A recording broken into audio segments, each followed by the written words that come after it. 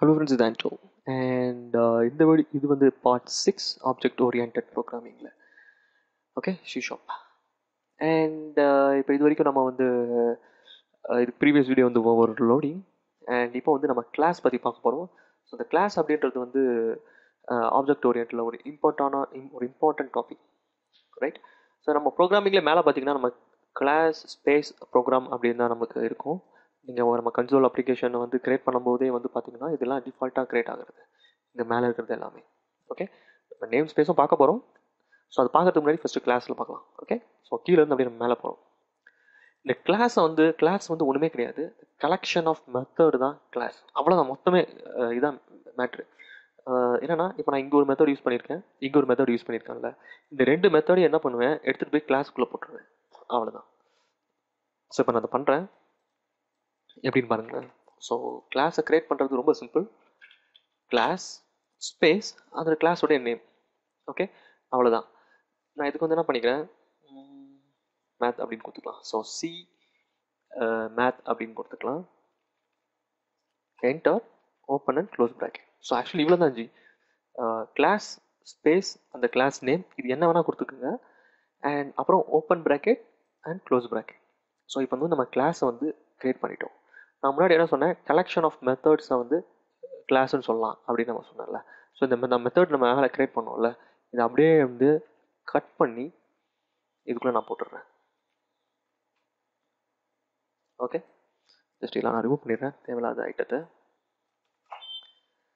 So பார்த்தீங்கன்னா நான் class ஒரு கிளாஸ் நேம் கொடுத்துட்டேன், சி மேத் அப்படின்னு சொல்லிட்டு, அண்ட் அதுக்குள்ளே என்னுடைய மெத்தடை நான் போட்டுட்டேன். ஸோ இப்போ collection of method is called class. Okay, இப்போ நமக்கு என்ன ஒரு டவுட் ஒன்று வரும்.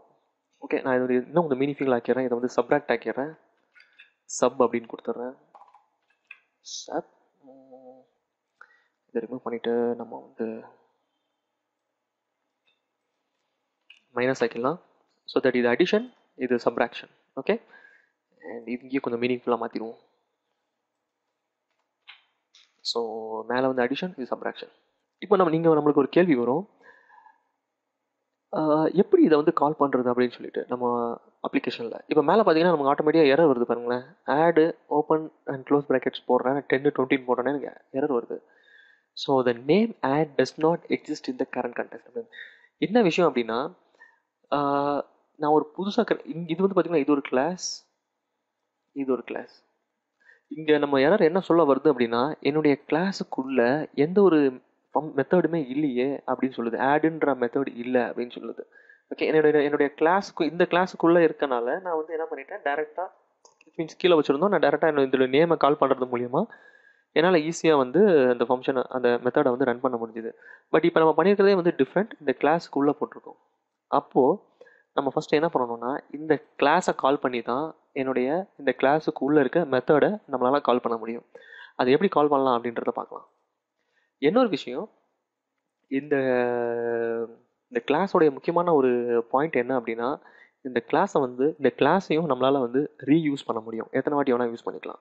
அதாவது நம்ம ஃபங்க்ஷனை எப்படி வந்து நம்ம ரீயூஸ் பண்ணணுமோ அதே மாதிரி இந்த கிளாஸையும் நம்மளால் ரீயூஸ் பண்ண முடியும் நம்ம ப்ராஜெக்டில்.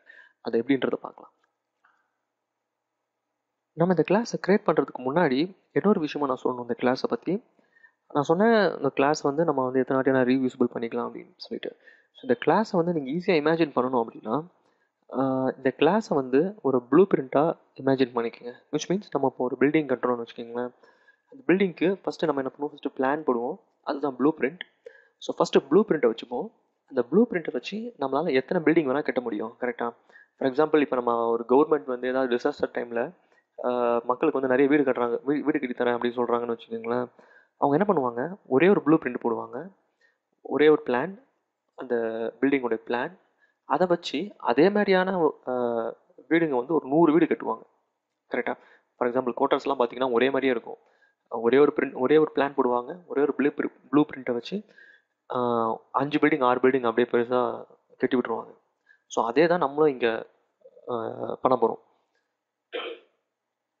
கிளாஸ் அப்படின்றது வந்து ஒரு ப்ளூ பிரிண்ட்.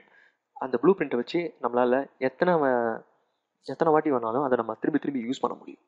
ஓகே, ஸோ நான் முன்னாடியே சொன்ன மாதிரி நான் இப்போது என்னுடைய இந்த ஆட் மெத்தடை நான் கால் பண்ணணும் அப்படின்னா என்னுடைய இந்த கிளாஸை வச்சு தான் நான் கால் பண்ண முடியும். ஓகே, ஸோ இது வந்து ரொம்ப இம்பார்ட்டண்ட்டான ஏரியா. நான் வந்து இப்போ கால் பண்ணுறேன் பாருங்க. So C math. ஸோ என்னுடைய கிளாஸை நான் கால் பண்ணுறேன். அண்ட் ஏன்னா அந்த கிளாஸ்க்கு உள்ளே தான் என்னுடைய மெத்தட் இருக்குது, கரெக்டாக?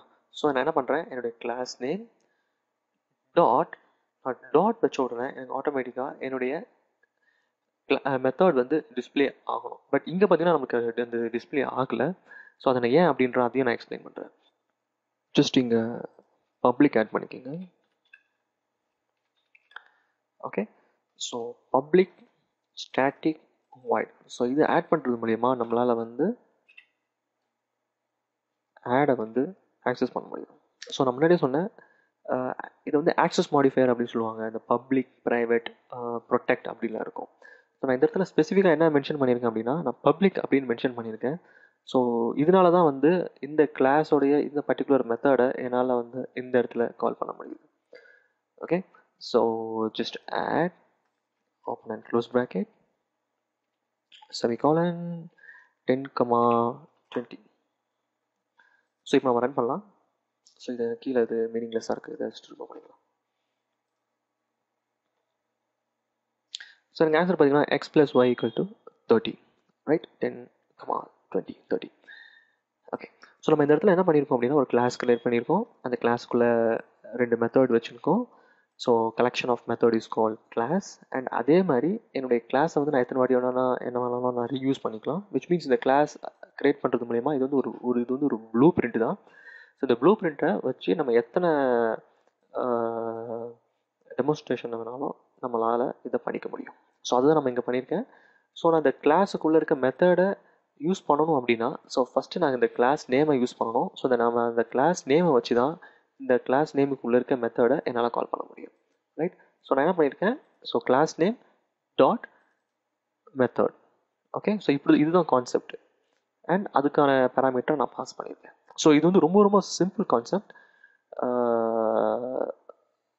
கிளாஸ் பற்றி. அண்ட் என்னோட நெக்ஸ்ட் வீடியோவில் இது இன்னும் இதை பற்றி நம்ம டீட்டெயில்டாக பார்க்க போகிறோம். என்ன அப்படின்னா, இந்த கிளாஸுக்கு ஒரு இன்ஸ்டன்ஸ் கிரியேட் பண்ண போகிறோம்.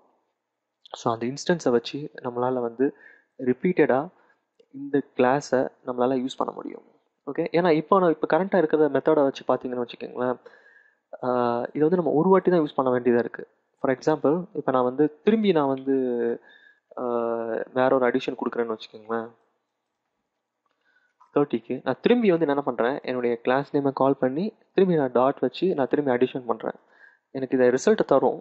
பட் நம்மளுடைய கான்செப்ட் என்னென்னா, இந்த கிளாஸை வந்து நம்ம முழுசாக ரீயூஸ் பண்ணணும். இது வந்து நம்ம இது வந்து ஆக்சுவலி பாதி தான் யூஸ் பண்ணுறோம். அஃப்கோர்ஸ் நம்ம இதை வந்து ஷார்ட் பண்ணியிருக்கோம், பட் ஒரு ஃபார்மேட்டுக்கு எடுத்துகிட்டு வந்திருக்கோம்.